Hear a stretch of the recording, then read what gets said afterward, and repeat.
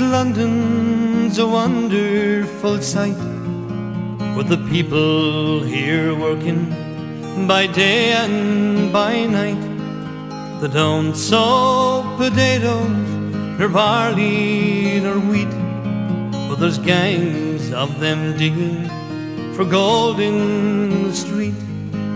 At least when I asked them, that's what I was told. So I just took a hand at this digging for gold.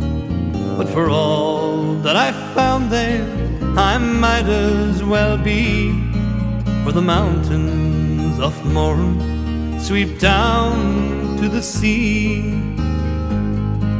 I believe that when writing a wish you expressed as to how the fine ladies in London were dressed.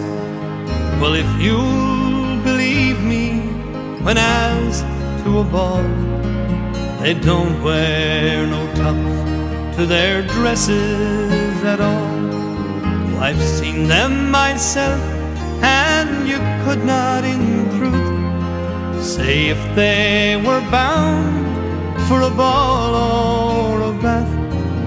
Don't be starting them fashions now, Mary McCree, where the mountains of Mourne sweep down to the sea.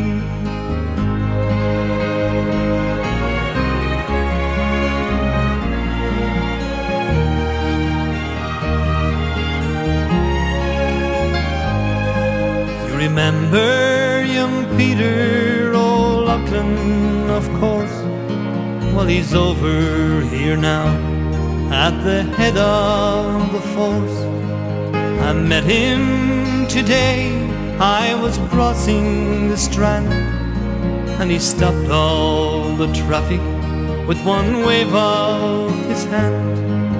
And as we were talking of days that are gone, the whole population of London looked on.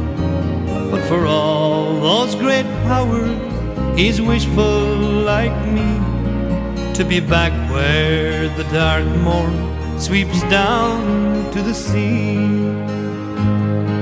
There's beautiful girls here, oh never you mind, with beautiful shapes nature never designed, and lovely complexions, all roses and cream. But O'Loughlin remarked with regard to the same, that if at those roses you venture to sip, the colours might all come away on your lips. So I'll wait for the wild rose that's waiting for me, for the mountains of Mourne sweep down to the sea.